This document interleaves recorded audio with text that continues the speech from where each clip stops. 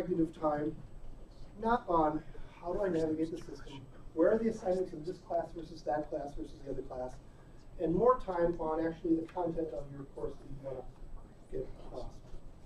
So Canvas does that very nicely, right? If you were in D2L, you had a lot more control over how your opening page looked, right?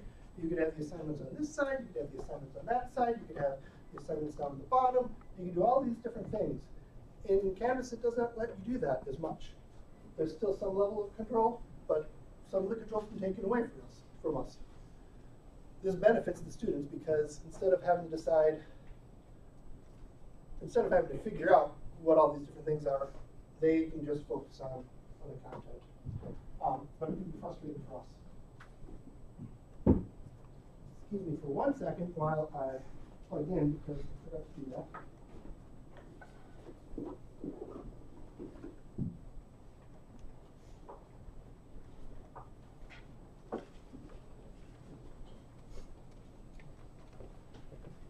While we're waiting, my name is Julie Johnson. I work for Do It Academic Technology. I work with John. We work with the Active Teaching Lab and a few other programs here on campus. So if you have any questions, let me know. I've been working with Canvas now for over a year. And also, I wanted to make sure I got everybody checked in. Did I get everyone's name?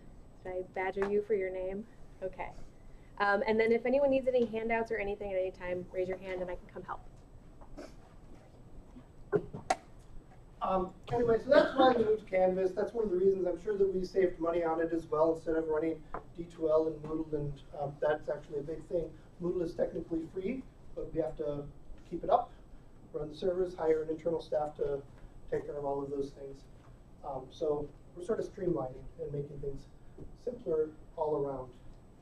There are still some hang-ups that they're trying to figure out. As I mentioned earlier, question sets in Moodle, for example, don't work as well. One of the biggest problems is we all got used to D2L or Moodle, and now we've got to learn something new. And it's in between semesters, or we don't have the time to do that, right? And it's hard because it's a new system for us. It's like learning a whole new language in some ways. That's where this session comes in, and we hope that we can help. So let's start off. If you could, I'd like you to follow along in Canvas and have an experience of what your students experience, or a potential way that your students might experience some course if they were taking this course follow. What we've done all this week, we've got all these different training sessions, or I guess we call them training sessions on Canvas. Some of these are pedagogical sessions. This one, for example, that we're in today is less about which buttons to push. There will be some resources on how to do that, mostly at the end, and in this handout that you have. Well, even so, it's not really buttons to push. It's more of when to push the buttons and why to push the buttons and how to organize things. If you want to do the how do I get started, you've got this getting started class, the migrating to Canvas class, we'll talk about that. Managing grades was this morning, but there will be another one coming up. All of the sessions are both on that front page. There's a handout here as well. And if you go to canvasinfo.edu, which is the link on the top of the page here, there's an event. All of these events are available with more information and descriptions. So come back this week, next week, find the sessions that work for what you need done. One of the challenges is that we only have 2 hours, so I cannot give you a comprehensive course in that amount of time. So there are things that I'm focusing on here, and I'm sorry if I don't meet your needs. I'm going to try to meet your needs as we do this. So if you filled out the survey,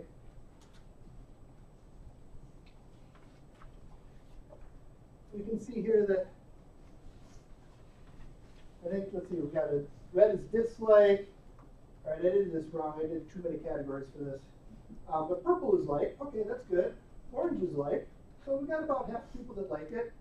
And this blue one, I don't know. No experience. Is that no? How about the light blue? Nobody. Oh, that's nobody. This is a no experience one. All right, 22% of you no experience in Canvas. Welcome to Canvas. I hope your time here is good. We've got several different class sizes here. A couple of you that have large, huge classes. some large classes, about half of you with 20 or so. That's good. We do lecture a lot. That's fine. Lecture can be great. Face-to-face discussions, fantastic. Online discussions, almost half of you. That's awesome. Slides and videos, that's mostly what we're going to be doing. Ooh, who does the H5P stuff? What do you think? Sorry about my accent. I'm having a challenge in, I've done H5P interaction videos or flashcards or what, migrating them to Canvas. That's a problem. Right, because H5P does not yet play in the gradebook. So there are other ways you have to work around. Yeah. They just introduced a Moodle, interestingly, a Moodle integration, but we're not in Moodle anymore, so oh well. Let's see, problem-based learning. This is a huge one. If you're not doing problem-based learning, man, you should do it, because students learn so much when they work together on these really difficult problems. And it's amazing because the negotiations that happen in those student groups, they can be frustrating, right? We've all been in groups that are frustrating, but at the end, we've learned something from it. And that's very powerful, and we'll talk a little bit more about that today. Student curated and student created. These are both things that will save you time. Think about it. You spend a lot of time finding examples, models, things like that to share with your students, right? What if you gave them the assignment of, hey, we just learned this concept. Go find an example. Go find your favorite example of it. No two examples can be the same, so the first person who does it can choose the easiest one, and the second person has to work a little bit harder, and the person who does the last work, that work 5 minutes before class starts, they've got to scramble. They'll scramble the first time, second time they won't scramble as much, and the third time they'll get it figured out. But now you have 20, 40, 200 examples that you can use next semester.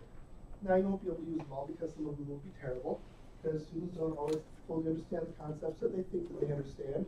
But of those 200, there might be a couple of really good gems, and you've just saved yourself all kinds of time. We're going to talk about harnessing the students to create, to teach each other so that you don't have to as much, to create some of the course content so you don't have to as much. And this is where the efficiency really ups for teaching, right? We can get other people to do our work for us. So, and then, oh, we even have some field work. I didn't know if anybody would do that, but great. All right. So I read through some of these already.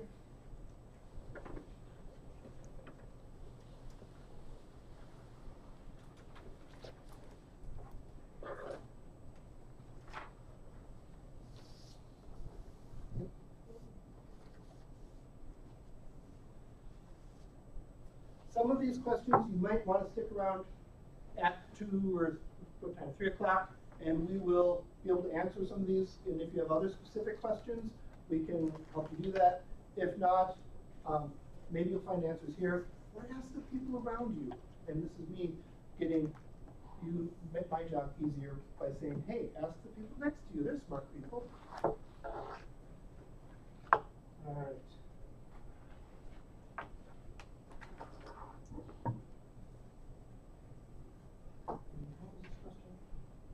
All right, so these are questions for afterwards. Look at that.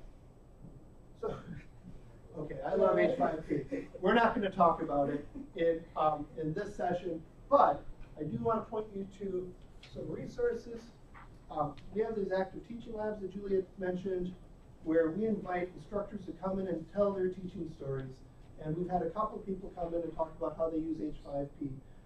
Those are all online available as videos, and we have takeaways and handouts so that you can step through things individually at whatever your comfort level with H5P is. And we'll have more of those as well. But again, that won't be in this session, sorry. All right, so that's that. You all have this handout, both as a paper version, and you can follow along that way. One of the things that I'd really encourage you to do is, as we go through this, I have down here, and we'll go through this in Canvas as well, we got all of these examples here. These examples will go directly to, here's how to do this. I cannot show you an example for each thing because we don't have enough time. So it is your responsibility to go in and click on the ones that sound like they might work for you. And if you have time, click on it even if it doesn't sound like it might work, because you might be surprised. And use your imagination and see if you can figure out a way to make it work for you. All right, so that's that. Teaching I've already talked about. This already. Intro slides. Did that already. Awesome.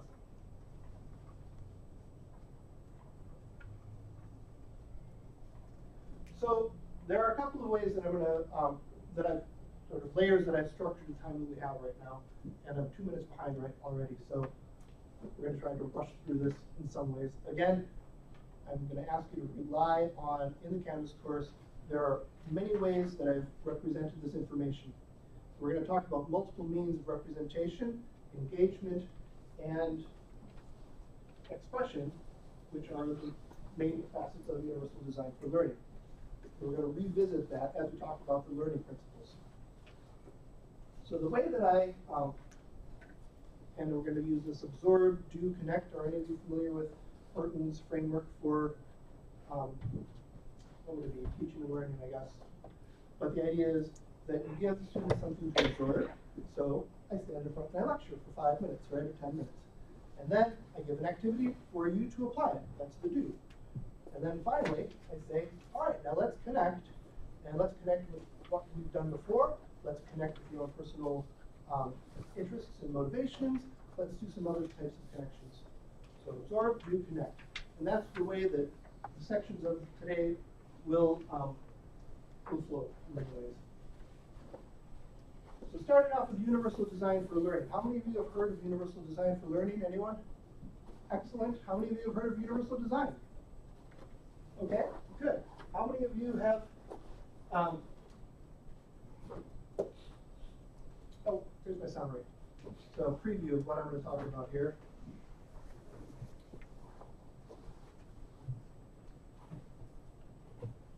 This is a big one. Oftentimes it works for us, so we're going to do it that way. But we sometimes forget to look around and realize that the people that we're teaching have much different expectations, motivations, etc., than what we have. Let me get this on all the screens so you can see it on your pops as well. All right, how many of you have seen curb cuts at sidewalks? Right, every sidewalk intersection has that little scoop out, right? Who uses those? Let me ask the first question. Who were those designed for? People with wheels. People with wheels. Specifically, people who need to use them because they have to stay in wheels, right? Who uses them? Everybody. Everybody uses them. Skateboarders, right? Skating along. They don't have to jump the curbs that way, right? Though they like to do that. People in strollers, pushing kids. Very small people, children, who can't step over the curb yet, right? The elderly who might have walkers or who also can't step over curbs or have trouble with curbs, they can do that, right? Universal design came out of an architectural need for this thing. How many of you use elevators? Right? Can you imagine a world without elevators? Would Van Nuys Hall exist if we did not have elevators? No. A lot of, who wants the 5th floor office or the 14th floor office without an elevator? We use elevators even though we don't necessarily need to, right? So universal design came from this sort of idea. Universal design for learning takes the same sort of idea and says, we can accommodate the people that we need to accommodate in our classes, and we should all, by law, be accommodating people with disabilities in our classrooms. But why not just accommodate everybody? Why not just build in things automatically so that we don't have to do these extra little one-off accommodations? We'll just build it directly into the curriculum, build it into our course. There are a couple ways of doing this. multiple means of engagement. How do we get them interested? How do we get them motivated so that we don't have to keep yelling at them and cajoling them to learn, but they're actually eager to learn because we've done a good job of connecting with their prior experiences, their prior motivations. We've sparked their interest. If we can do that, that's great. Will one way of doing that spark everybody's interest? Probably not. What worked for us might not work for the people in your classroom. They come in with different interests. So we need to have multiple forms of interest. Multiple means of representation. I might understand that a house looks the way that my house looks like. Will that work for everybody else? When I say, oh, the crawl space underneath your house, da-da-da-da-da-da, you might be like, I don't have a crawl space, what are you talking about? So multiple forms of representation. Can we figure out different ways of representing the material so that they can, all of your students, get a good, not similar, not the same, but a similar idea of what you're talking about. And then multiple means of expression. If we just give one huge written test at the end, some people are great at that, right? I was very good at taking essay tests. Some people are not good at taking essay tests. That doesn't mean they're not as smart. That means that they prefer to express things in other ways. Now, I know that some of you are thinking, but in my field, they need to know how to express things in this way, because that's how our field does it. True. Do they need to do that from day one as a student, or can the student learning time be a little bit more flexible to get them to that point? I would encourage you to think that yes, it can be, and I would also say that, I'm going to say that for later. So multiple means of engagement, representation, and expression. This is a campus survey from 2015 of what disabilities there are on campus. When we think about disabilities, often, most of campus did anyway, they thought of the ones that, they thought of the visual impairment, they thought of mobility impairment, those were like the top rated ones. But in actuality, they're really not very, there aren't a lot of them. What's really big are these other ones. They're much harder to see. When you look around your classroom, they're not as visible. This is why it's really important to just make it structural, make these accommodations, if you want to call them accommodations, build this universal design into your course, because you can address these things a lot easier. 92% for students. Not 92% of the students, but 92% of the students who have disabilities, who have reported, self-reported, having disabilities in 2015. Those are the invisible ones. So there's a very good chance that you have them every semester in your courses, and you don't even know about it. So what can you do to help them? Yes? The Learning Center, where students can go and get certificates. Yes, the passport. I've had several in my classes, so yes. It's up to the students to seek out this. Oh, very good point. It is up to the students. Many of the students don't want to do that because they're ashamed of it, or they feel like, oh, I just have a small disability, it's not that big of a deal, I can deal with it. It's absolutely true. But should everybody have to do that? Question one. And question two, if we address it up front into the structure of our class, then we can get to a point where they don't have to do that extra step. And I mean, if we build curb cuts into all of the curbs, then we don't have people saying, oh, I need help with this, because then that brings extra unnecessary attention to the individuals, in my opinion. So universal design talks about the what, the how, and the why of learning, or the different ways to represent material, the different ways for the students to express the material, and the different ways to get the students interested and engaged in the material. And if you think of the multiple means, think about the stop sign. This is such a great illustration. We could have stop signs that look like this, right? It says stop, and it's actually multimodal because it's also red, right? But if people are colorblind, they might not see the red, right? If people can't read or are dyslexic or have reading issues that aren't super fast, they might not be able to see this. And if there's some sort of division, impairment, you might not be able to see this. But because this is both white on red, octagonal, and, well, I guess both of those things. It's the shape, it's the color, it's the words. 3 different modes to get this point across that you should stop. Very simple example, and that's multimodal. What we found, can I have this on the next slide? No. What we found is, research backs this up, captions on videos. Very simple thing, right? Not really very simple thing. It's a pain in the butt to do captions on videos, right? But when we do those, the people who benefit from them are not just the people who can't hear the video, they're also the people who like to get the audio reinforced with the visual. How many of you watch, I regularly watch TV now with captions on, just because it's easier. Sometimes I have a hard time understanding things, and or I'm distracted because the dog's jumping on me, or something else is happening, or my wife is talking to me. But now I can sort of absorb more better if I have the captions on. Again, these things that we build into our classes help everyone.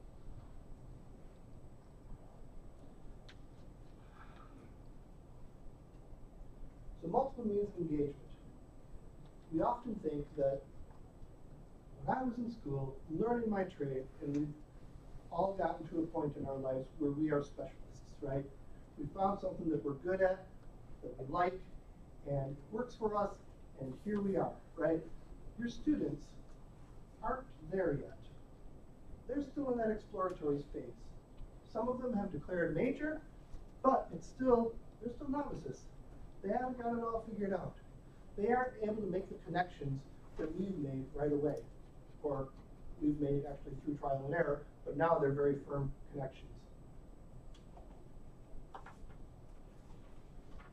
Help learners find their way. Build in exercises for them to connect to their prior knowledge, even if their prior knowledge is totally different. Maybe they have an uncle who is in your field. Maybe they have a mother who has an issue that your field deals with. Maybe there's something in their lives that can connect to your field, to the content that you're teaching. Help them find that. That should be part of, I think, part of the initial parts of your semester is how do you relate to this content? We're going to talk about this content. Figure out what your connection is to make it personal to you. Because once the content is personal to them, it's easy for you because they're hooked.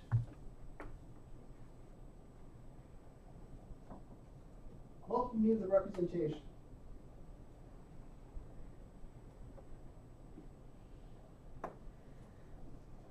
Once they're hooked, that does not guarantee that they will be able to, it doesn't mean that they will be able to understand concepts right away. They still need to figure out how to make the content personalized, and they, excuse me, it's going on in my head right now. I totally forgot introductions. You guys, I wanted everybody to introduce each other, and instead I just jumped right into the content. So now I'm sitting up here going, oh, how did I do that? What happened? So, man. All right, we're going to take a minute after I get through the Universal Design for Learning, and we're gonna do that. And it'll actually work out great because we're all different, and this is all about addressing differences. So, perfect. I planned it that way. Subconsciously. You give learners opportunity to solve problems that are meaningful and personally relevant to them, then they're on their way, and they can start to fill in a lot of the information and solve the problems that you don't have to solve at that point. And again, enlist other students to help them. Give them in groups, have them work with each other, against each other, things like that, and correct each other. They will not be able to correct each other, everything, all the mistakes that each other makes. right? You're still going to have to go in and do some guidance. But you'll be doing a lot less guidance than if the students didn't correct each other. So, all right, and then finally the multiple means of expression.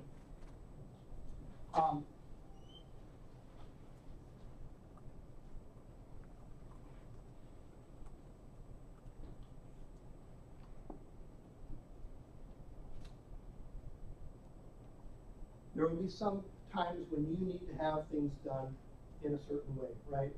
This is just for basic efficiency. If I have to grade papers, I can grade them all consistently, right? If I have to grade a paper and a video and sculpture and dance and all of these other things, now how do I grade all of these different things that are very different? Plus, the sculpture and the dance, they don't work in my field. Nobody presents that way, right? So why should I let the students do this?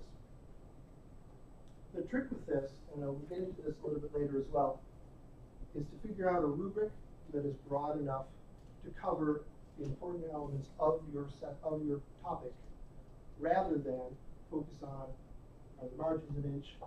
Are there the right number of words? If they cover it, they cover it, regardless of how they cover it. So make the rubric, attach the rubric to the content, to the important elements of the content, so that they can demonstrate mastery however they want to. And eventually, once they get comfortable with this, and they say, okay, I guess I do get it via dance, so I understand the content, now I can take my comfort at this point, I can move into this other format, or write in a paper, which I'm not so comfortable with. But they're more apt to do that because they know that they've got the content already. All right. This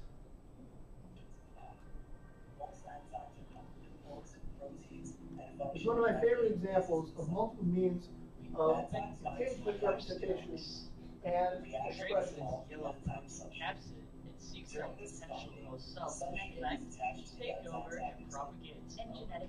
This is for a biology 152 class. What they decided to do was, for the whole semester, they said, hey, we're all familiar with these. We're all familiar with these tutorial videos in our fields, right? Where you click the button and you learn a concept, and they're often done very professionally and sometimes kind of boring, where it's like, notice the thing here. Do you see how it does da da da da da? And they're not great necessarily. They have their students go in and create their versions of this. And some of them use Legos to talk about the founder's effect and other things in biology. Some of them use stop motion. Actually, there's quite a few stop motion. Some of them went into their dormitory and said, hey, the replication of virus X, this is like, and this wouldn't be, I think, so great these days, it's kind of like a takeover, a shooting of a dormitory, right? Obviously, they had fun doing this. And they have the basic story or metaphors right. The metaphors in all of these break down, obviously, right? But to the point that they work, they're kind of a fun way of doing this. The students got a chance to work together. They will all tell you that they did not necessarily always have fun, because putting together any of these things in a group is going to be a bit of a pain at times. But at the end, they're all proud of what they did. And they've produced something that they can now send and show their grandmother. They can show their friends back home, things like that. And that's kind of neat. The way that they set up this as a process, they pitched the idea to the students. They said, okay, this is what we're going to do. They had the students come up with an idea. They all came up with their ideas. They grouped them together to find overlapping ideas, and those were the groups. The groups then came up with a storyboard and pitched that idea to the rest of the class. The class said, oh, that sounds good. All right, again, you're having the students help each other figure things out.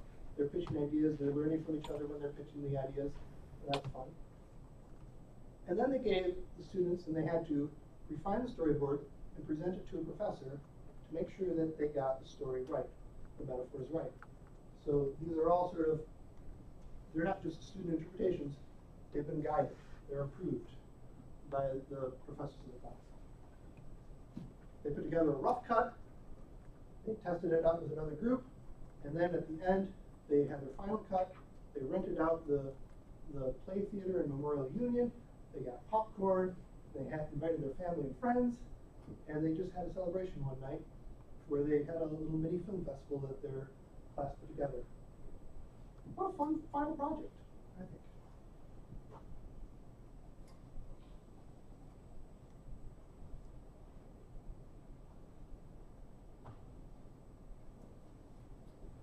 All right, let's get back to what we should be doing here. If you open up your course right now, the Canvas course you should all be in, and then you click on the overview button. What I've tried to do, and you guys are all my guinea pigs on this, so in the evaluation for today, please tell me if I've succeeded or what other suggestions you have. What I've tried to do is I've tried to create a course that would be useful both as an online course and as a face-to-face course that we have here today. Whenever it's got the little smiley faces, those face-to-face sessions, and if it's got the computer, even though we're all using our computers here today, those are more for the online sessions. So in the modules, you'll see these designated as well. For the face-to-face time that we have today, let's use this abbreviated page. Follow along. Hey, John. Yeah. Can you show again one more time how you got to your overview? Yes. So from the homepage, you mean? Yeah. From the homepage, I just clicked on overview for the applying good learning principles in Canvas. There. And then after the session, you can go back and read through all of this and go through the online version alone as you would like. The online version doesn't have the face-to-face activities that we're going to have today. So we'll use this abbreviated page instead. And look at that right there, because I didn't use it. And introductions. So let's go ahead and do these introductions. I could have had, how many of you love icebreakers? No, me neither. But they are important because they help you understand who we are. The name tags also help. So just in your tables, introduce yourselves. Why are you here? What do you want to learn? Things like that. And I'm going to try to listen in. Okay? And let's spend 5 minutes doing that. Six minutes doing that because there are 6 people at tables.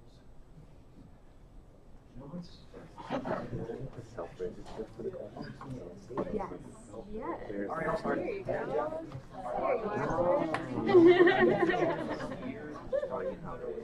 So for the end of the year, this time.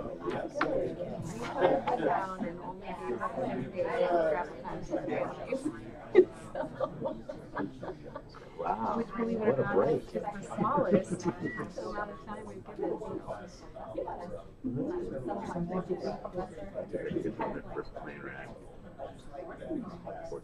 And I'm trying to all the teachers. They were okay. They tried to stand up like my daughter's sticking her foot in her just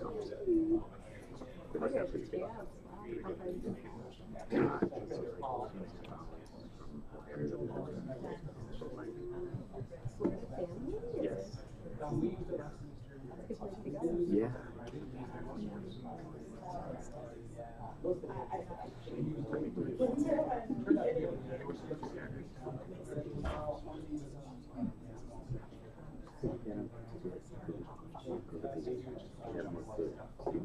A few things to work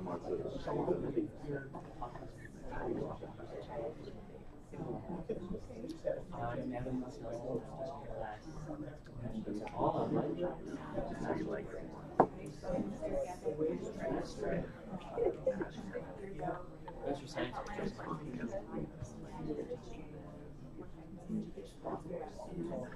when I taught small portions and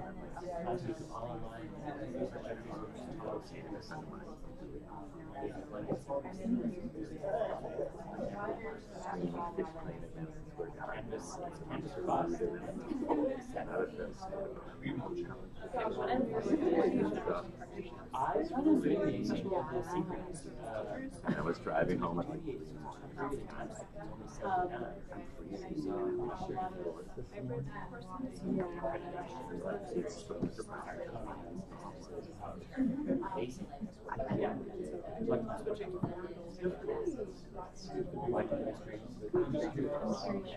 We were gonna go out, but it was.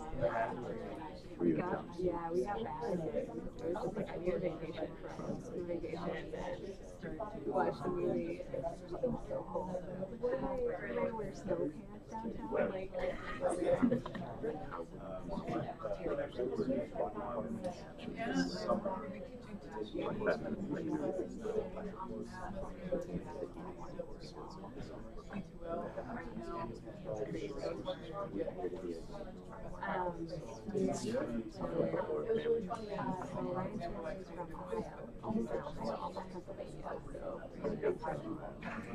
No, but almost. Yeah, Lions. Actually, between sort of between Youngstown and Youngstown, or yeah, no, we don't have it. We don't play near it. Yeah, no, actually, his sister used to. yeah,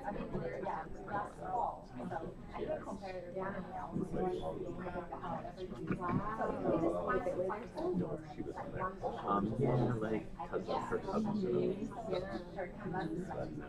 Kind of but I had younger kids spend more time and like that. It was well,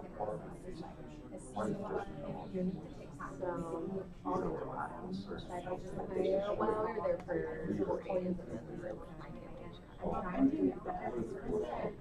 I realized That's good. Do you think it's helpful to have this morning, I would think correct. Yeah, we're doing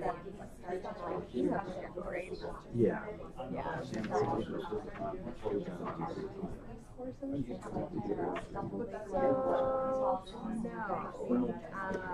I mean, yes and no. These are all Canvas sessions, and within all these Canvas sessions is something that's what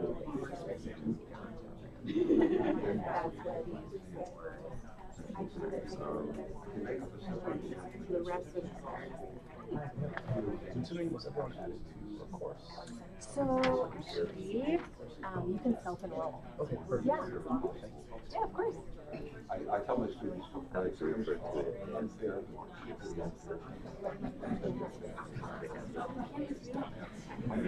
That's just me.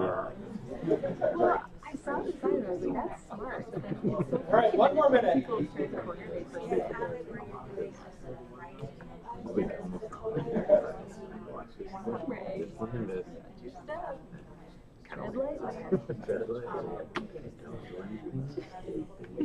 It's true. That sounds like a good theme for our next workshop.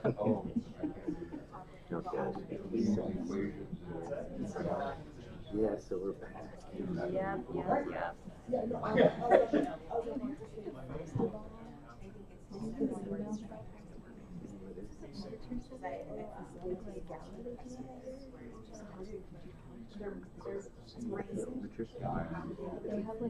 that's a challenge.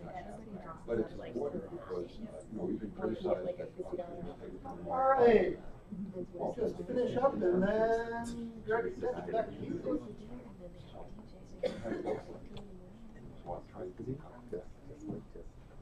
All right, so does anyone use Canvas D2L actually in your face-to-face courses? Not for online homework, but like students come with their laptops and they open up the computer and they do stuff? I've never tried that before. You guys are my first. So, and I've already messed up because I started without it, but here we are. here we are in Canvas. We've just done introductions. So this might, in theory, this will help you follow along with what we're doing right now, right? And now we get into the content, but look at that, I already did the Universal Design for Learning section. Let me go back to that real quick, because I gave you the slides, but I did not go through this. So again, this is ideally a form of multiple means of representation, because you can sit and listen to me and watch and go through the slides with me, or if you like to scan ahead, you can scan ahead as well. The content is, for the most part, here on the page, so afterwards, you can go back to your room and study and say, what did we do? Because I was actually watching the game on my handheld device instead, and you can go catch up there. So there we go, slides. I don't know if there's that. Universal Design. And this is all essentially the information that I just spoke at you, right? I just lectured a lot of this to you.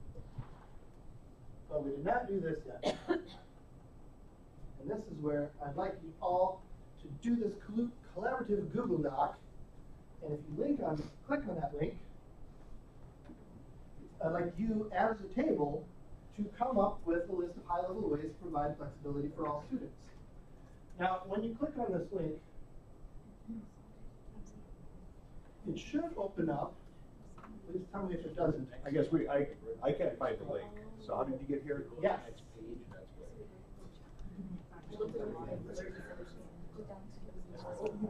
All right, so now we're on the Universal Design Framework page. And this is actually good for you to know, because the problem of leading people in a step-by-step thing across multiple pages is that it's hard sometimes for everybody to click on the same multiple page that you're on. So an even more linear path might have been better here for this. So mine says view only, but yours doesn't say that. Oh. So I can't get my. Okay. Is that right? For everybody else on view only? Yeah, I went to. Let me fix that. You, right? I think I did. Keep going to all of them. Did you send it? You got it. Yeah, but that's Time's wasted. Time is wasting, right? Campus is not ready. Not efficient. Campus is fault though. I did.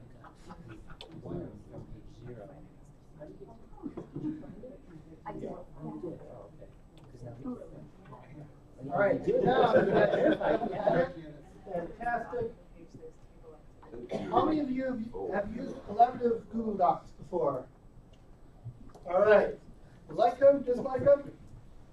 Thumbs up, one big thumb down there. A couple of sideways thumbs. Good, good. One of the things that I like to do is break things up. So you'll notice that there are different tables, and every table has a table.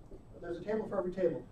And every person on the table should have a blank line. Now, the first time that I started using collaborative Google Docs for a lot of people were just typing over each other. It was really hard to figure out where am I, because somebody keeps hitting return and then I jump around and all of these things happen. By separating these into smaller pieces, you minimize that opportunity. Now you just have to decide as a table what line you're all going to take. And I could have gone a step further and said, all right, Rebecca, take line 1. And John, take line 2. And worked on that all the way. Put the names up there already. So in this exercise, come up with ways to provide flexibility for all students. Not necessarily in Canvas, because we're going to get to that later, but just in your class. What are the different ways you can provide flexibility, and are there advantages for the students? Maybe there are, maybe there aren't. Maybe it's just all for you. Are there advantages for you? Maybe there are, maybe there aren't. It could just be extra work for you that makes the students easier.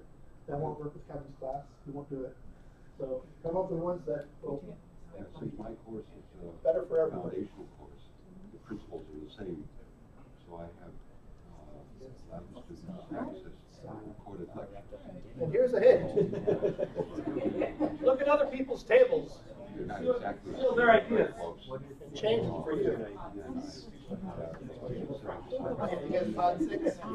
You guys are table 5. Class. You guys are table 3. It's like table 4 is empty unless you guys want to. Having recorded lecture gives them a lot of flexibility.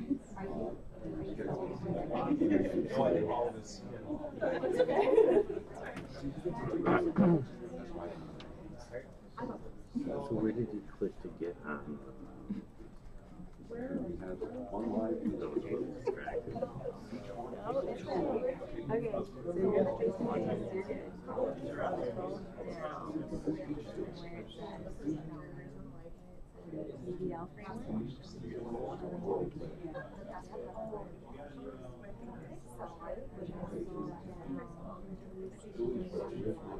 Pick one. No cursor. Just pick them. Yep.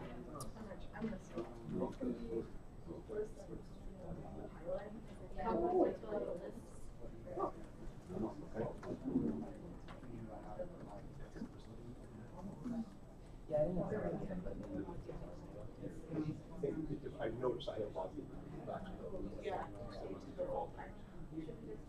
peer review.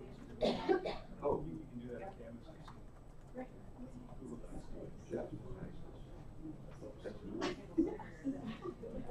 Stealing Mike. I was there first because my name in it. Pick a blank one. You just click on one of the blank ones down below there. Well, think about it. There you go. Oh, try to reload it. You still have your reload button. Oh, yeah. Now we go forward. You have a touchscreen laptop. There we go. So hit your reload button. There we go. I got it.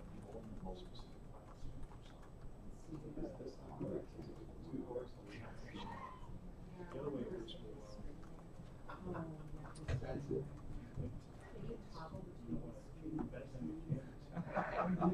Fine, I'll move somewhere else. Sorry. I did share it. Julie's wrote a lot. I don't even.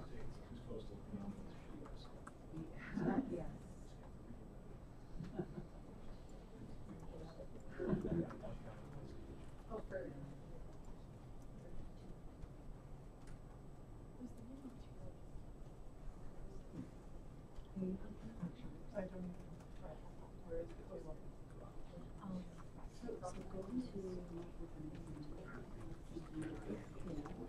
Can we help you?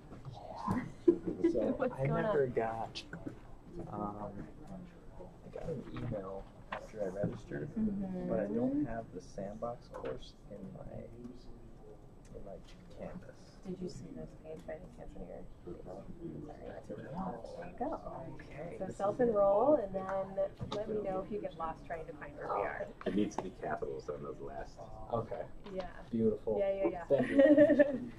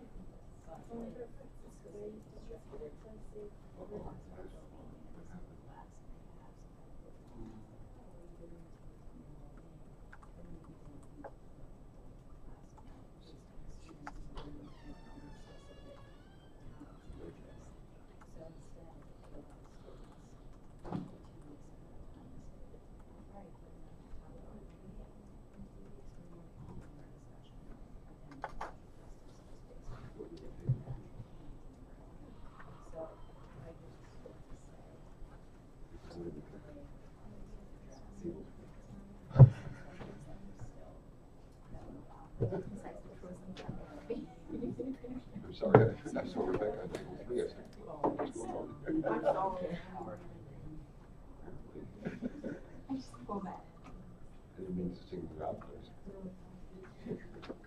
One, I feel like you guys have lost things that were already there.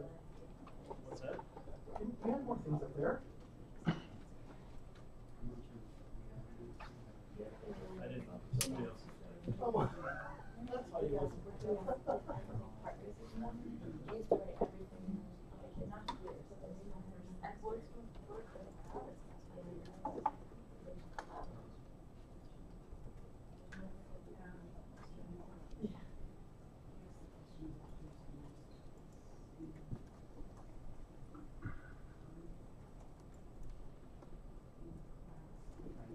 All right, let's finish up in the next minute here.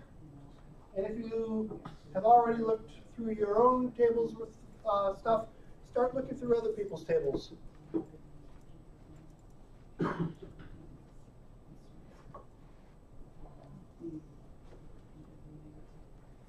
This may be controversial, but go ahead and add other ideas for advantages. If somebody is doing something and they don't have an advantage for the instructor, add, oh, by the way, this also helps you because of X, Y, or Z. Or there's another student advantage that you missed. For example, John has one here on video lectures. The advantage for the student is that they can do it at their own time.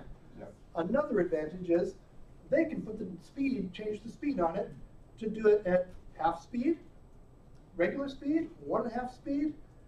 They can pause and rewind and go over what they just think that they might have missed. They can stop and go get a... They can make fun of me. Make fun, exactly. All of these things. So there are a lot more advantages than you might be able to figure out, but somebody else can be able to, might be able to come up with them. So go ahead and add other advantages that you can come up with. That's a good question. Yeah, of course. So, this is my computer, or what's my on? I am just totally set. This is a relatively new.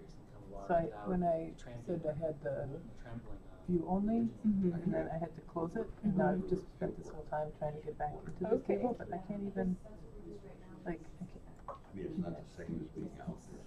This is a 2-year-old computer, but maybe. It looks like it's thinking. Yeah, but it's been thinking forever. I can't see anybody typing anything the way I see my table mates. Like before the lecture, students asking these questions. Sure. So technology, Can't. both technology really. Not when they view the recorded lecture. So I have So yeah, it's like sticks like this, and then unfortunately, I have to repeat the question. flipping. The microphone is over. It's not The student would ask the every question. system, but here in Canvas, it just sticks. I can't flip back and forth easily between this tab and. Couldn't do it on the camera. Bothered because I thought, you know, with GPS, you should be able to do that. So I think it's not my machine. No. Yeah. Have you tried to open it in Google Chrome? It's worth it. Might be Okay. worth trying. Okay. Yeah. Yeah. Sorry about that.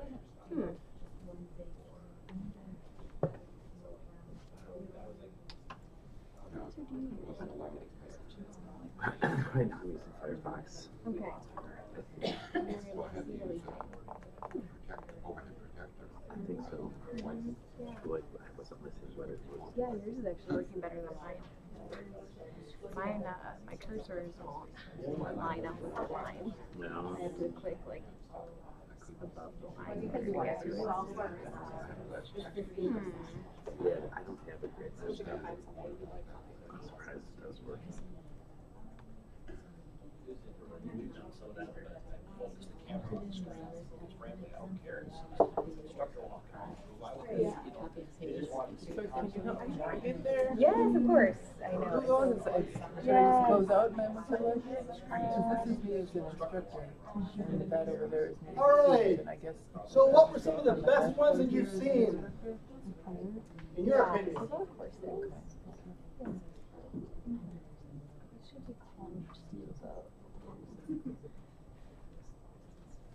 It's okay to say that yours is fast. So if you go down to the bottom and click all courses, and this is actually probably useful for you since you have so many classes. If you want certain. What are some of the best ones that you've seen in here as you go through and you look at them? And that would make it show up. Are there any that will work for you that you didn't come up with? Okay, okay, thank you. Are there any that you want to know more about? Okay, thank you. Sarah? I like the idea of having final projects. I think it's table 2 of Julie, I believe, the Choose Your Own Adventure final project. I think that sounds very fun and interesting. Also, from a grading perspective, that just sounds much more entertaining instead of grading, 100 papers like I do. So there is that, right? And this is actually a benefit for the instructor of having multiple means. Man, the 10th paper, you start getting bored, right? If you were, to interrupt a paper with a video, that might be a nice little break for you as an instructor, yeah. And I've actually done this for my ed psych classes for early childhood development. We usually have a lot of nursing students, and so I give them a bunch of ideas because sometimes students panic at the idea of choose your own adventure, right? So one of the ideas that I give is if you're a nursing student and you want to start applying your skills early, I have them think or actually create a nursing curriculum and pretend like they're a nurse in an early, a preschool or whatever, and they come up with like a healthy eating curriculum or something like that, and they actually apply what we learn in class sort of in a sort of big project way. And yeah, it's turned out really well. I've had students do movies, I've had performance art, I've had visual art. I usually have students write a paper along with any kind of art form, but yeah. And this brings up a really good point that just because the students want to submit something that will not work in your field, right? Maybe will work in their field, and they're just taking your class to help them with their actual direction. They don't want to become a whateverist horologist that you are, but they wanted to take some of that knowledge and use it in their field. And that would be a really good empathetic thing for you to be able to let them do that, to honor their learning path. So good point. Other things that stuck out.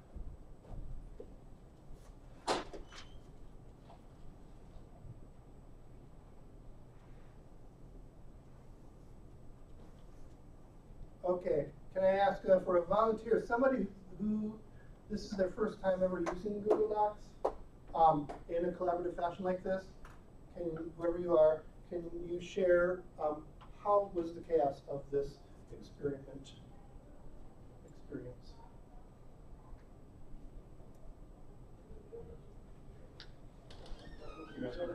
Yeah, anybody, especially if it was your first time. Once you see what's going on, it's not too bad. So the first time, super chaotic, right? Where am I? What am I doing? Maybe the second time, okay, we did this last week, we can do it again. The third time, oh, this again. I know how to do this. And then on and on. So if you make it a regular part of your teaching practice, it's part of the norm. Kevin? Were you gonna, no, I was asking what you had. Yes, I thought you were eager to give me feedback. I know there were a few of us having some technical difficulties. Like my cursor, I had to click like slightly above every sentence in order to get to the part of the sentence I wanted to. I don't know if anyone else had that. We had some other folks that couldn't see anything happening on the page. Well, Good. I'm not sure it's related to it, but it hangs for a long time in the Google Doc, and then it shut down, and then it's now not working. Interesting. And now it's not working for you. But maybe it's my computer problem. Does anyone else have that problem where it's hanging? Well, I did in Mozilla, but then I switched to Chrome and it didn't. Google Docs works better than Google Chrome than our browsers. How about that? I guess I have a question. In a long, narrow lecture hall with 80 students where they're not at tables, so anybody have a quick fix for how you organize people into groups, and what if people didn't bring their laptop? I guess we can work together with somebody else. Yep. Are you talking about that in your group session? Yes. Yeah. So there is a way that you can create a Google Doc and then assign it to the groups within Canvas. So Canvas has this really great feature where it can automatically generate groups for you, which really saves you a lot of time if you don't really care who is in what group. So you would select that feature and you assign the same Google Doc to each group. And when they open up that Google Doc in their group feature area, it opens up a new Google Doc for each separate group. So I'll be covering that on Thursday. Okay. Yeah. So you would tell them, oh, you should always sit with your group in lecture. Okay. Yeah, I mean, or if, or maybe that's an activity that you're doing outside of class, so students can collaborate, you know, via long distance after class. So. I think Google Docs is one of the things that has changed group work. So you no longer have to meet with people that live across campus or live off campus or whatever. You no longer have to send files back and forth from computer, you know, via email. And oh, I don't have Microsoft Word. I use Apple Pages, and well, I can't open that page. So can you send it back to me as a rich text format, or vice versa, you know, things like that. Google Docs, for the most part, unless you're in Mozilla, apparently, it works. And it's getting better, and it's certainly better that way. Let's see, what else was I going to ask about that? So, did you also notice what was happening at the table? You guys were not just filling out this on your own, you were talking back and forth with each other. You were sharing ideas with each other. I saw people helping each other figure out the technology of this. That kind of informal learning, even if it's not necessarily all content related, really helps build your learning cohort, because now you start to trust each other, like, oh, so-and-so helped me, that's good, I'm going to talk to them, they're my friend, right? And that's so important as classes start to develop and go on. So having these things, they're chaotic, sometimes they go awry. Usually the first time they go awry, the second time less awry. If you can suffer through those first few times, then they can really become great issues, great teaching practices. All right, let's move on. And you have this now that we can go back to at any point and steal other people's ideas, add to them, develop them, things like that. Close that out for now, though. Go back here. And you've already seen this example. I've got a list to the playlist. If you want to see all of those videos, some of them are great, some of them less great. But what do you expect? They're early career students, so they haven't figured it all out yet, but they gave it a good shot. All right, so that is that. Now, at the bottom of the page, you click on the next button. We'll go to the next thing. We'll see what's there. All right, good learning principles. This is why we're here. Remember, the universal design is sort of the structure to have multiple means of all of these things that now that we're going to talk about.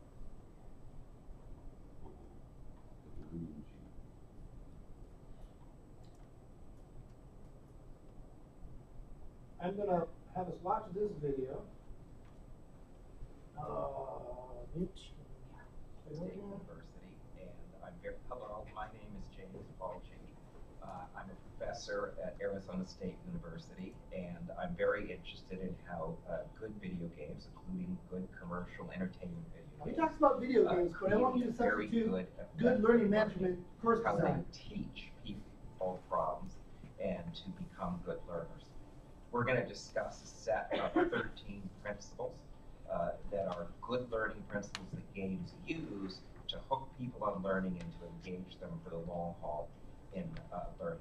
The principles will fall into 3 categories. The first category is empowered learners. Nobody learns anything unless they choose to do it and feel that they're going to have an effect in doing it and feel that what they do is going to matter and be good for them. So we have to first create empowered learners. So we're going to discuss how games do that. Then we're going to discuss games as a form of problem-based learning. You know, too often today in school, learning is just about facts and information and passing tests. People can't solve problems with their knowledge, and yet you can't be an effective citizen, you can't be an effective person in the world if you can't actually solve problems. So we really want to push problem-based learning, and games are nothing more than good problem-based learning with an outcome, a win state where you know when you have solved the problem. So we're going to discuss principles of good problem-based learning. And the third area where we're going to have principles is how do you create deep understanding? That is not superficial understanding. You know, most knowledge we get in school only lasts 6 months to a year. Afterwards, you can't do it because it's not deep. It hasn't been stored deeply in your head. How do you create understanding that can last a lifetime and that can lead to and prepare you to future learning? So that'll be our third set of principles will have to do with understanding. All right, so he talks about video games, and when I was getting my PhD, I got it here at UW-Madison in the curriculum department area, and he was on my committee, and it was, so I'm biased, but what he says is all backed by learning sciences. So all of these things that we're going to talk through, it was kind of like, it's the best encapsulation of everything I learned in my doctoral minor in a 22 minutes worth of videos. So I didn't even have to go through all of those classes and such. I could have just watched this. So the benefit for you is all there. The rest of this is linked somewhere. Here.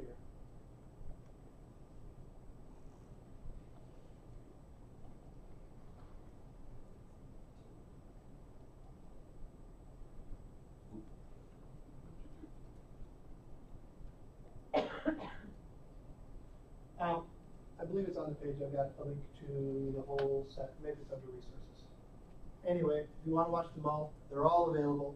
And if you click on the individual things in Canvas, you can, because I've set them up.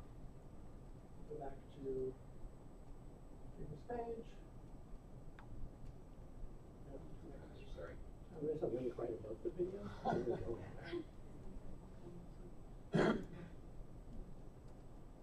believe it's on the next page. I've got all of these videos individually, along with questions for them. Now, we don't have time, unfortunately, again, to go through all of those individual things, even though they're only a minute and a half each. And they talk about each of the different ways to empower learners, for example. So we're going to do this instead.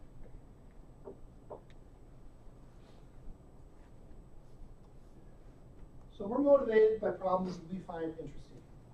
And it's very easy when you think about it as individuals. Once we're hooked, we can spend a crazy amount of time and effort. How many of you have hobbies? How many of you spend a lot of time on your hobby? How many of you get paid for doing your hobby? Yeah, maybe if we're lucky, right? If we're lucky, we can do that. But we spend a lot of time and energy on the problems in our hobbies because we're interested in it. And that's the bottom line. That's how we got to the position that we are at the university, right? In many ways, we love what we do, and we went through all of the difficult challenges of grad school, etc., to get to where we are because we have a passion for it. Now, not all of our students have the same passions that we have, right? No surprise. If you look at the colleagues in your departments, you will see that a lot of you, even though you're all in the same area, you have very different interests and very different motivations. So, similarly, all of our students have different motivations as well. We're talking about intrinsic motivation. There's all kinds of research on this that says, basically, we do a better job of the things that we aren't paid for than we do of the things that we are paid for, because we want to do the problems themselves. So today's topic is how do we do this? Here are the strategies that Jim G was talking about. And we're going to try to do that in Canvas. Why do we do it? Think about it. Your students who love what they're doing, well, they're interested because they'll talk to you about it after class, right? And that's kind of fun. They will connect other content. This is what's good for students. Connect content with other aspects of their lives. Integrate content into their identity. Really what we're talking about is identity development in college, right? You go to college and you learn how to become something, right? Whatever the ologist or is, that's what we're here to develop, to become part of that community. Students are more resilient, they're more engaged, they produce more interesting work than what they produce for the classes that they aren't excited about. Unique perspectives, they inspire others, and they share the enthusiasm with their family and friends, which in a time of dwindling budgets and political pressure on the universities is a good thing to have enthusiasm for learning. What's in it for you? Students give you better evaluations. They'll ask better questions if they're involved. They engage more. They write more interesting papers or videos or whatever it is that you do. They bring perspectives to help you understand content in a different light. How many of you have experienced that? Like, oh, I never thought of it that way. Was that not a cool moment when that happened? They can inspire you. They can share enthusiasm with for learning and your field friends and family. They admire you. They're more positive and resilient. This is a big one. If they love what they're doing and you mess up, that's okay, because they still love it. That's okay. It's a reason. So let's think about Legos and empowering learners. Legos, I think, are my favorite tool ever for figuring out all kinds of stuff. These are the different elements that he will talk about in his video. The code design. Can we give students agency to connect new content to things that already motivate them? Their prior knowledge. What do they walk in the door knowing and being interested in? What are their current skill sets? Start there. Don't stay there, but start there. When we learn new content, we first try and sort it and understand it by comparing it into categories, metaphors, and experience that we have previously had. We do this all the time, right? Humans do this. Pattern recognition. We see something and we're like, where have I seen this before? What does this fit into? If they haven't had the same experiences that you as the instructor have had, they cannot see it from your perspective. Those sets of patterns don't exist for them yet. So you have to help them develop that, but you have to start them off with what they can do already. Let them, give them some agency in co-designing that learning environment. Customize it. Allow the exploration of problem spaces in their own way. We have different paces and approaches that we're comfortable with. Just gotta respect that. And give them a little bit more time and flexibility to do that. Let them customize their learning path. Now, a little side thing for those two things is any choices that you give them help them feel more in control of their learning, even if it's not related to content. If it's related to click button A or click button B, you choose. That is a choice. Well, sometimes if you give them too many choices, it's an administrative nightmare for you as an instructor, and it's overwhelming for them. So there's that balance. There's that. We have to figure that out. But just giving them a couple of choices goes a long way. All right, the third one. Identity. Provide occasions to view problem spaces from different role perspectives. Think about this in your field. Your perspective, the one that you teach from, is your perspective. And it is unique in many ways in your field. Think about those students in your class that are not like you. What are you doing to help them feel comfortable with the course content? Can you highlight the outliers in your field and say, hey, look, they didn't feel comfortable in the fields either, but they did this great contribution. Here's their story. The more that the students can see themselves, whether it's gender, ethnicity, or ways of thinking, the more that they can see different options in your field, the more they can say, maybe I do belong here. Maybe I can contribute something to your field. And that gets them more involved. Give them chances to try that. Assign roles. Assign different roles. Even roles that are totally different from theirs. That helps them gain other perspectives as well. Manipulation. Give them real tools they use in the field and let them play with the tools. Let them play with them to fail. Let them play with them to succeed. Ask them to fail sometimes. Ask them to reach some non-win state moments or goals in that tool, just so they get familiar with that tool. because the more that they start to play with that tool and say, oh, now I know how to do this, the more they can say, I know how to do this just as well as a person in that field. So what can you do for them to build those? Thinking back about empowered learners, they can build anything they want. I love this picture because they're in suits and they're playing with Legos. And they're all building something different. And that's kind of neat. Why do we empower learners? We empower learners to solve good problems, to explore good problem spaces. Now, what makes a good problem space good for me might be different than what makes it good for you. Going back to games again, there's a nice graph of player types that I should have brought in here, but I didn't. Some people play games to win, to gain as many points as they want. Some people play games to explore all the different corners of the game space, the problem space that are there. Some people just play games to socialize. Like, I don't care what we're doing, I just want to do it with you because I like hanging out with you and I want to talk to you and learn from you. The explorers, the achievers, the socializers, and then the last one is the most difficult one. Uh-oh. What's it called? Oh. My brain lost. All right. The last one, these are the jerks of the game, right? They're the killers. That's it. It's the killers. It's a terrible name from them, right? But they are the people that, in video games, when you respawn, they're there saying, ha, and they kill you back again, right? And they get some perverted joy. I'm speaking with bias here. They get joy in saying, I'm better than you, da-da-da-da-da-da, and they just like to sort of razz and tease other people. I think there's a parallel here with learners. I think we've seen those people in our classes. We've seen the people that are really interested in the problem. They don't care so much about the grade other than the fact that they care about the grade, but they'd rather just immerse themselves in the problem and start exploring that. They're the people that are just like, hey, this is fun. Let's do this together.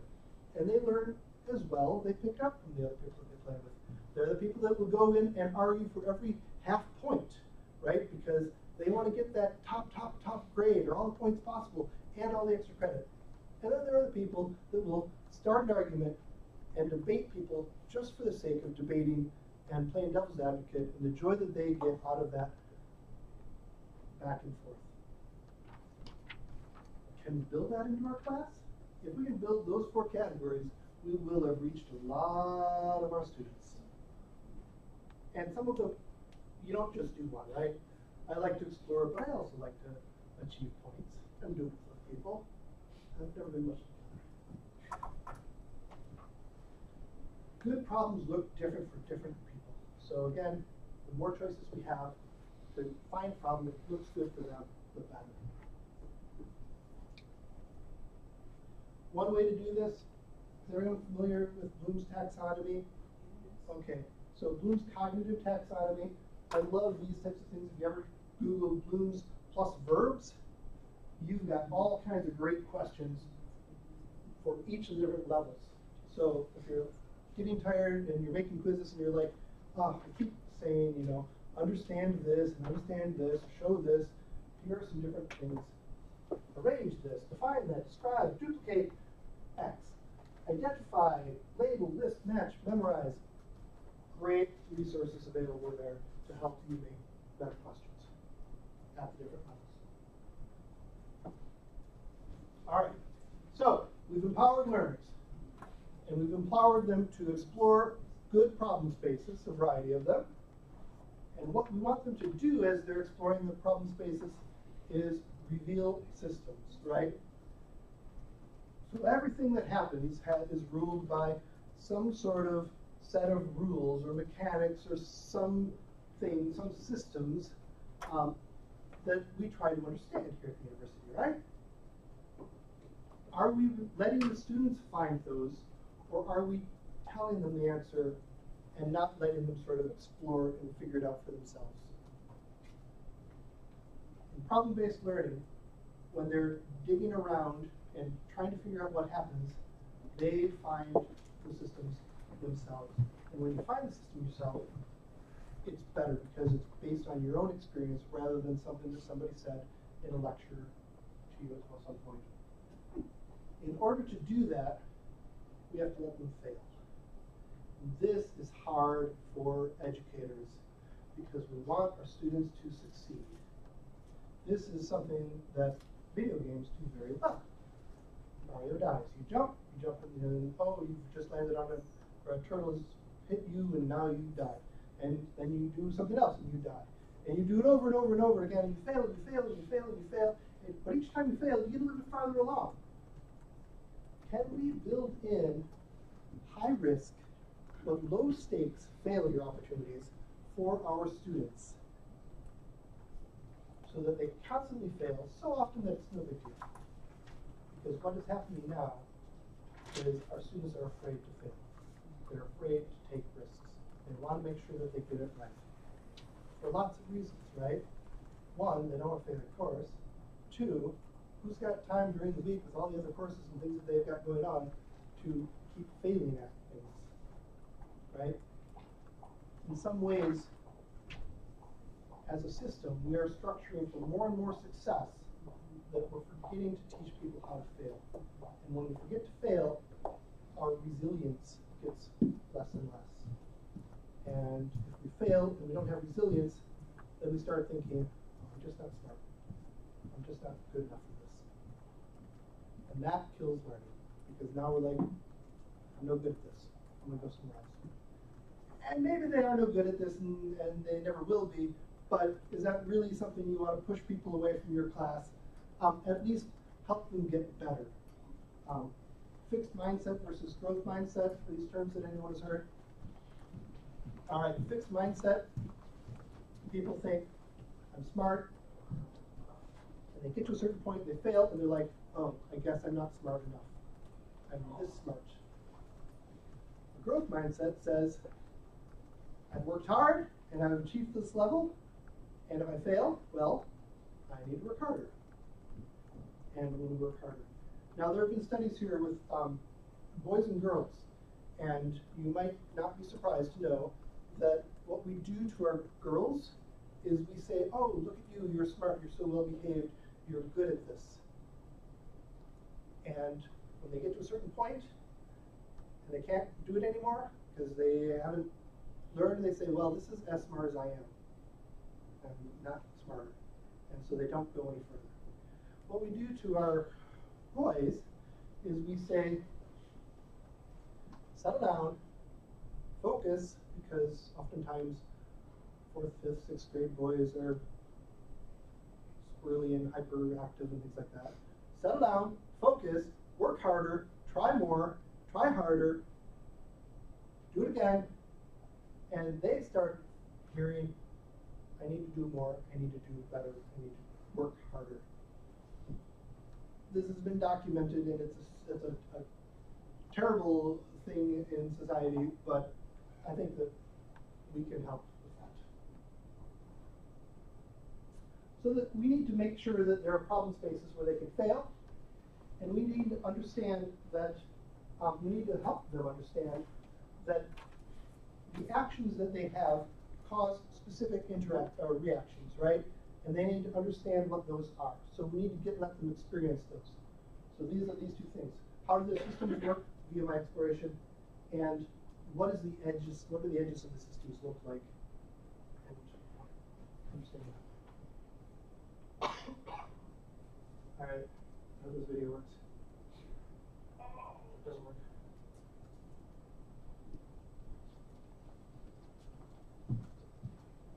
There's a great video where it crashes on the bridge. Technology.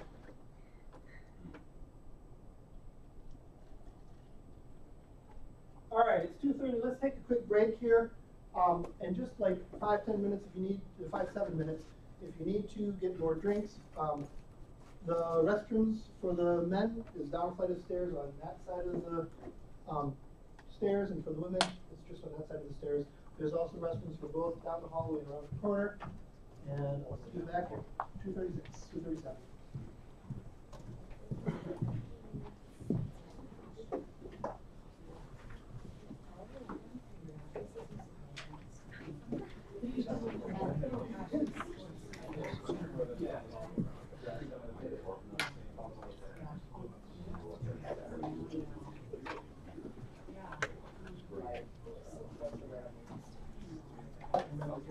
I have students who are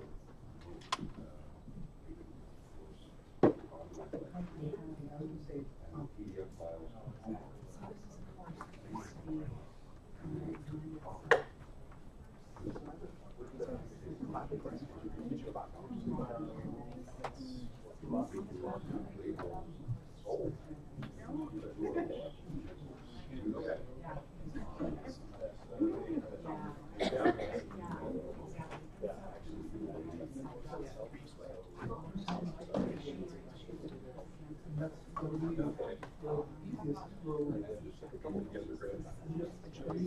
You're doing assessment tomorrow? So are you going to do interactive learning on Thursday. So are you going to open up a similar type of registration, et cetera, that you did here? Yeah. So if you're on the homepage already for, I'm actually creating it right now. So on the homepage, so these are all the sessions. We've got 2 weeks of sessions, the morning and the afternoon. So tomorrow, here's the assessment session. I haven't created an overview page right now. It's a little messy, but registration link should take you to the registration. Okay. Do you mind just sort of giving an outline real quick? Yeah. Also, I have I put it in the overview as well. So really, I'm just going to give you guys the opportunity to think about how you approach assessment in your class. And we're going to talk about some principles like scaffolding, distributed learning, formative assessment, assessment, that kind of stuff. I'm actually going to have you guys do an assignment in your Canvas. And I'll have you do your grading. So you can have an experience what that looks like as a student. It's kind of a nice option if you do like small assignments in your class. Yeah, and then I'll do a brief demo of some of the classes that I've listed. So will you have one set up, or is that something you'll use with other sandboxes? Well, so I'm gonna, so actually in the same Canvas course that John is using, so. You'll set up a place for us to post and then for others to peer review? Exactly. Okay. Yep, so I'll basically create an assignment just like if you guys were in my class as students. And I'll just put a link here, actually. So, first hour, getting settled in, completing the assessment reflection. So I'll link that to an actual assignment. Okay. Yeah. And then we'll also talk about it. Okay. Thank you. Yeah, of course. Are you out of here? Yes. Yeah, thanks for coming. So, you're teaching that you do it Monday? Yeah, tomorrow and Thursday afternoon. Yeah. This week? I know. Yeah, I'm glad that I only have to support these, the red ones. Yes. Yeah, otherwise it'd be a lot. This was full last time. Yeah. Lots of food. That's food. Yes. Good. All right. So, yes, thank you. We'll see you around. We'll see you tomorrow. Hi there. Hi. Which is the session with tomorrow that we're going to do? So I'll leave tomorrow afternoon and then Thursday afternoon. So tomorrow I'll be talking about assessment. So we'll talk about how to maybe rethink assessment in your class.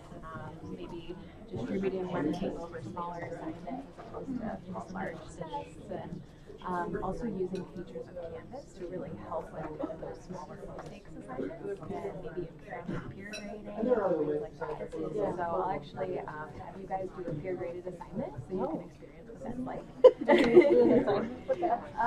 We'll do it. I'll give you plenty of time in class tomorrow to do it.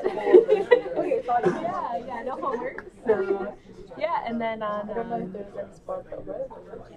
There should be. Yeah, so if you go to the same homepage that John gets courses in, so all of these sessions, so here we are today, and then here's tomorrow, so I'm the assessment one, and then if you click registration, it should take you straight to the registration, which is right there. Yeah, it looks like we have plenty of. All right, one of the things that I'd like to do is point your attention back to the Canvas course here, and I'd like you to go to modules. And I want to unregister for this one. I want to add this one. I already added. And your modules might look different, but you'll notice that there is at the top, because it's alphabetical, I think. No, it's not, for whatever reason. Applying good learning principles in Canvas, that's what we're using today. And I've organized this in the best way that I could come up with. It might not be the best way possible. I strongly encourage you to come back for the file management course this week because it's excellent. We have librarians and technologists working together to come up with really good suggestions on how to make the files that are in Canvas less atrocious. How many of you have had good experiences with file management in Canvas or page management in Canvas? How many of you have had bad experience with it? I've had a lot of bad experience with it because you start uploading files and they're done alphabetically, and it's just, one of the tricks that you will learn is, you'll see that on mine, some of these are black and some of these are gray, and on yours you'll see that they're all black and the gray ones don't appear. Big hint. Take away what you don't want the students to use. Hide those things in settings. We'll learn how to do that in Getting Started or Migrated or some of the other courses. But the fewer things you can have on the left side here for the students to get lost in, the better. And one of the things I would get rid of is files, and the other thing that I would get rid of is pages. And I would just have them step through via modules, at least to begin with. And some people get rid of modules too. I know a professor who's gotten rid of all of the things on that side because she just wants them to follow her page that she's designed and lead them through that way. Now, the advantage of doing that is you get this extra 2 inches of space for your content, so maybe you want to do that too. Okay, so in addition to the smiley face and the little online laptop things, you'll see that I've got good learning principles, and we're talking about that right now. Empower Learners actually has 3 different ways that I've created the content. Same content, 3 different ways. Just as a regular page, you can go in and look at that on your own, content page. Now, quick question. What gets students to look at content pages? Grades, right? Right. Will they look at the content page if you do not give them a grade? Maybe, if they're the explorer types and they've got lots of time and they can figure it out. But otherwise, maybe not. Maybe, most likely, what I would do as a kid, as a student, is I would come to class and I would be like, all right, I'll catch on because they're going to talk and I'm going to listen, and I'm pretty smart. I made it here. So I'm going to catch on and figure it out myself. And oftentimes I did not, and I lost. So if you want your students to prepare for class, check out this other option, Empowering Learners Lesson Content as a Graded Quiz. What I did there is I took the same content that I put on the page, and I made it into a bunch of quiz questions. So, question 1. Here's a video on the content of a 5-minute video, and here's some text. Here's your question. Did you get it right? Did you get it wrong? You know, build in knowledge checks there. Under Explore Good Problems, I've got Explore Good Problems lessons as a graded survey. So, making your content into a quiz is very difficult because you've got to take your quiz content, break it down into lots of little pieces, and then come up with reasonable questions on each section. And maybe you already have that, in which case, do it. But if you don't have that already, the difference between a quiz and a graded survey is that for a graded survey, they get X number of points just for taking it. So you can just have them do this and ask them any question. It doesn't matter if they get it right because it's a survey question. But they have to put something in there. And if they do that, then you know that they at least opened up the page and went through, scanned it, at least, maybe, hopefully. But they don't necessarily have to understand it. In a graded quiz, they have to understand it well enough to get the quiz right? So if you want your students to prepare for classes beforehand, take time to put them in as quizzes. And that way, you'll get a lot more people preparing for the class. The easiest, by far, is to just do it as a page, as a regular page. But less opportunity for them to do it. Yes, Al? you demonstrate where you would click to start a new survey or quiz? Sure. Start building one.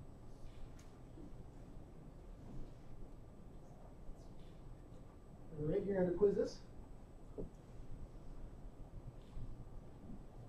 Add a quiz.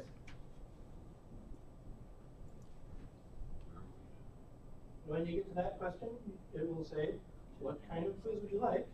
Well, it won't really. Down here, it will be. Do I want it as a practice quiz? The practice quizzes are fun because they don't actually give them points. Well, they give them grades strong, but they don't show up in the grade book. Graded quiz, graded survey, ungraded survey. I also use graded surveys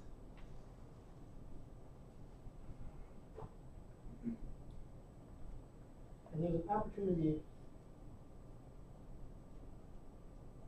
keep the submission anonymous. This is pretty cool for getting feedback from your students. And why do you want feedback? So you can learn who they are, so you can better adjust their learning environment for them. But students don't fill out surveys oftentimes, right? The chances of getting a good survey responses is pretty nil, close to nil. Unless you give them some points for filling out the survey.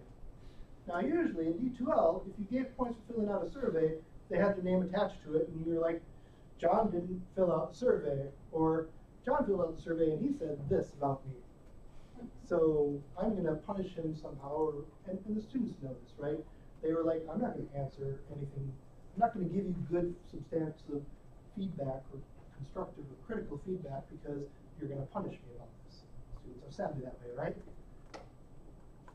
With the anonymous graded survey, you can give them 5 points, and they can say whatever they want, and all you know as an instructor is that they filled it out and they got 5 points. And here's some feedback, but I don't know who said what. You could, as an instructor, go in, keep that grade book window open, and as soon as you see somebody's completed it, go in and check all the survey responses and see, oh, here's what that person said, if you wanted to, so that's a way to sort of get around that graded or the anonymity.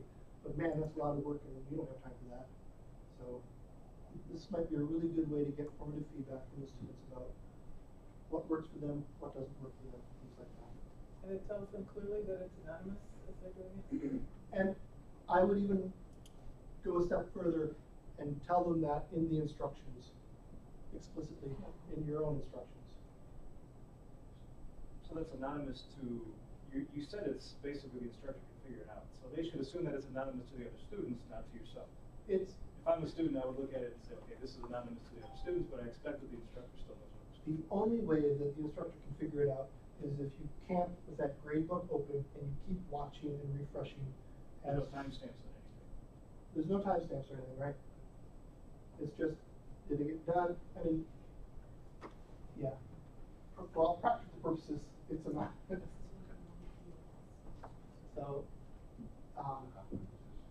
So quizzes, graded surveys, instead of just content pages. Those are some options. In the courses there. All right, let's go back.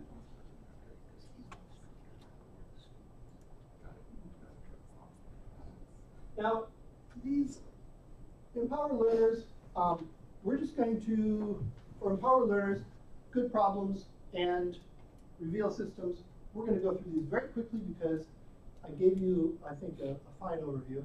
But more importantly, I want you guys to do the group projects. You get the basic idea of empowering learners, right? Give them choices, give them opportunities, things like that. Let's use Canvas to do a Padlet activity. And in this Padlet activity, you can open it up, and individually, if you click on that, it'll fill up the whole screen. How many of you have used Padlet before? Padlet embeds very nicely into Canvas. There are a lot of things that embed nicely into Canvas. Padlet, H5P, Tricider, there's all kinds of things that we talk about often in active teaching that. But what I want you to do is, again, do some generative stuff here. And think about what can you do to empower your learners. How do you work this thing? Let me make it full screen. this little button in the bottom corner here. Click on that. You should have a new thing show up.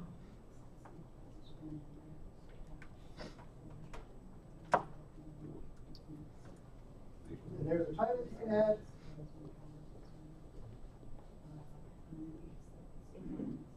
And there's some text you can add. And if you click on the text, you can double click on the text. You can even add formatting. You can add photographs, things like that.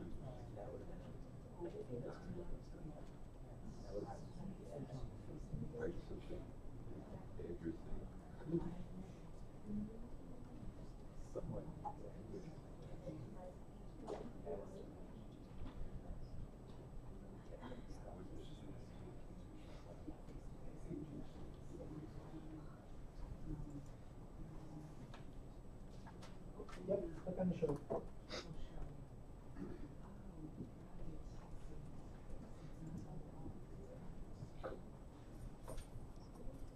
And yes, if you're not here already, it's on the face-to-face Empower Learners thing, and it's right here. Click at this little show button, and it pops out of the way. It disappears, so it doesn't take up extra space. It's one of the cool little things you can do. Show how, and actually this is from Moodle. Is this all Padlet does? It lets the students post little thingies like this? Post little thingies like this. You can add videos. You can do, yep. And if you're still in D2L, it works fine in D2L as well. And you don't have to use Canvas or anything. You can just work it on your own.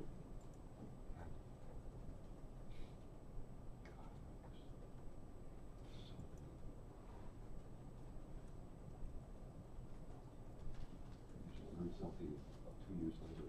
Something else. How many times can you read it?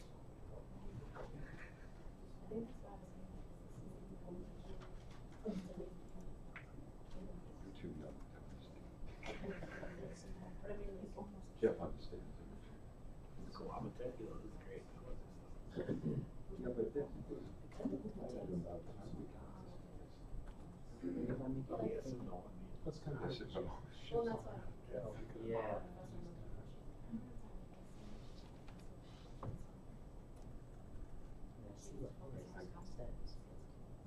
The thing I see students nowadays, they don't look at me face to face anymore.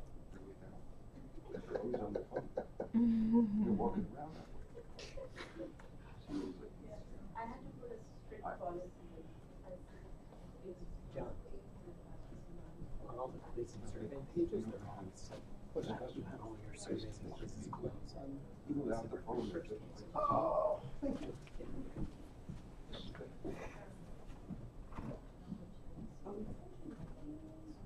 Yeah. Having all these ways to communicate is actually reduce the ability to communicate properly. So, you know, so this.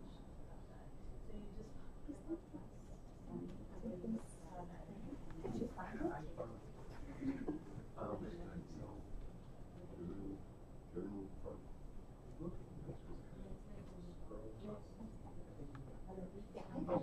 I bet he was kind of doing a course, whatever, and that he's kind of pointing out different things.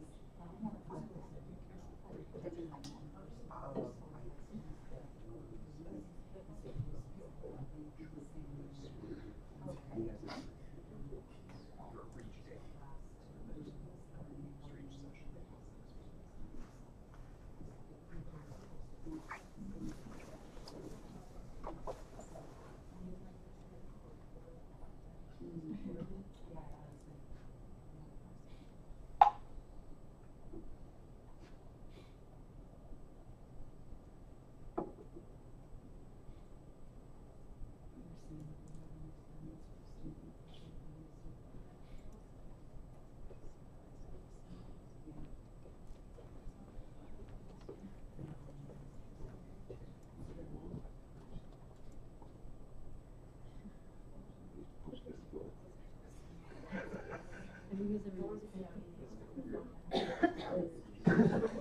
Every time someone else does something, I just go work on that.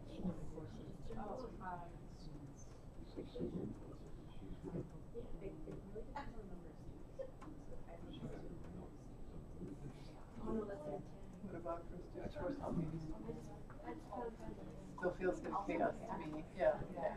All right, so, awesome. We got a dog. This is fantastic. So, what do you guys think of paddling?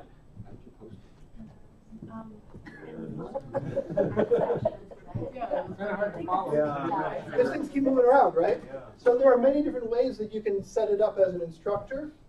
Padlet.com is very easy to get into account. You can set up different backgrounds. You can set it up so it moves around. You can set it up so that it's linear, straight down. This one shows more things on the screen, but you're right. Sometimes it's almost like that Google Doc collaborative thing where I'm not sure where I'm typing because now I'm over here. So yeah, good point. There's a great one called TriCider, which I believe is tricider.com. And that helps make decisions. So you can put in a thing, a suggestion, and then list the pros for it, and list the cons for it, and then people can vote on it. And that's kind of a nice one. Dot storming is a third option, and that lets you vote on, what color do you like the best, red, green, blue, or whatever concept do you like the best. How many of you have used Piazza? Anyone? Thoughts?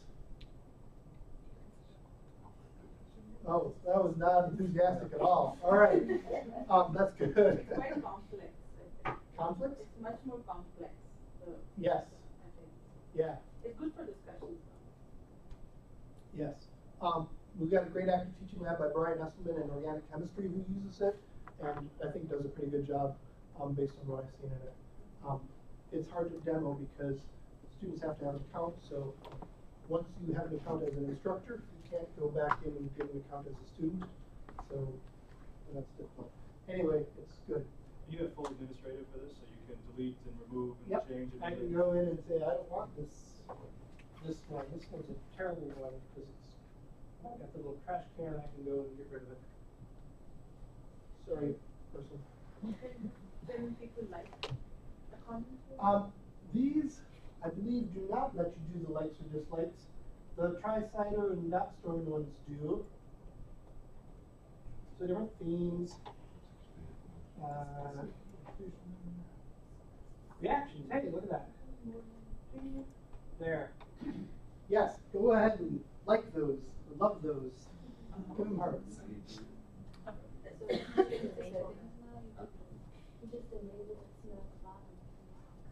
All right, so that was Empower Learners. And it's 2:54. I've done a terrible job at this. The good news is I'm around for another hour and can help things individually. But from the introduction of learning principles, you will remember that we want to empower learners to explore good problems that reveal systems. Exploring good problems on your own, you can check out, because all the content is online in this course, and you can watch all of the videos, and James G does a much better job and has animation explaining the concepts. I don't have the advantage of having a professional animator behind me explaining concepts visually, so you can go do that. But basically, there are many different ways of doing problems, creating problem spaces. You already do a lot of that. Some of you use case studies. Some of you have simulations. H5P is a good example of some of these things. There are a lot of options out there. Canvas works well with them. I want to point you to, again, this handout. Which I can bring up this individual.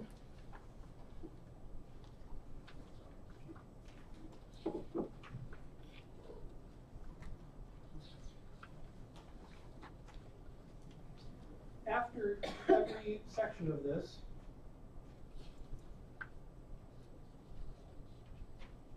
I have examples in Canvas. So, to empower learners, here's some co-design strategies. The profile picture that I gave you, right, that gives them some skin in the game. Give them a journal in Canvas. Every student can have a page. Groups can have pages. Groups have full control over what they can do in Canvas if you give them a space. So they can have their own specialized group discussions.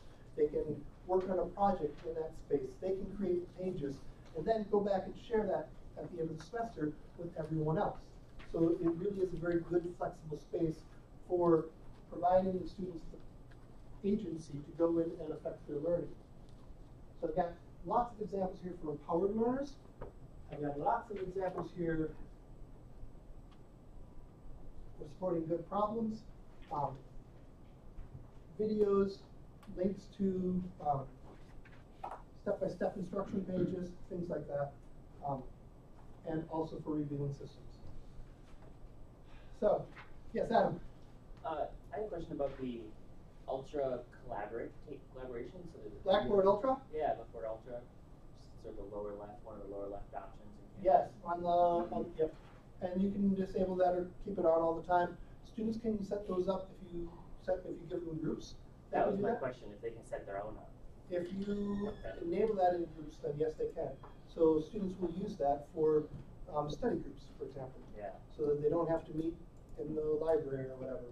You can also use that for office hours, or you can have a study group where you're at home with your glass of wine or whatever, and the students are in the room, and if they need a process, if they need you, that's okay. You can do that from home in the comfort of your home, rather than setting up a time in the classroom somewhere on campus.